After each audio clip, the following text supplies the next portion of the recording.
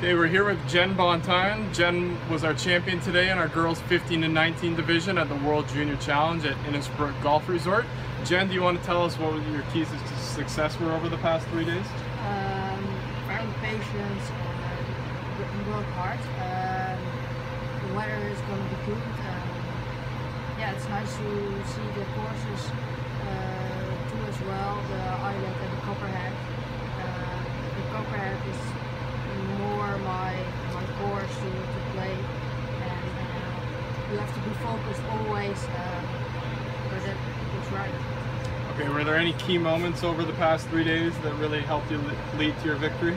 Yeah, the weather. For me, when it's warm, my stance is beter. Yeah. Okay, now the last 3 holes here are known as the 3 of the most difficult finishing holes in the PGA Tour. Can you talk about your last 3 holes today?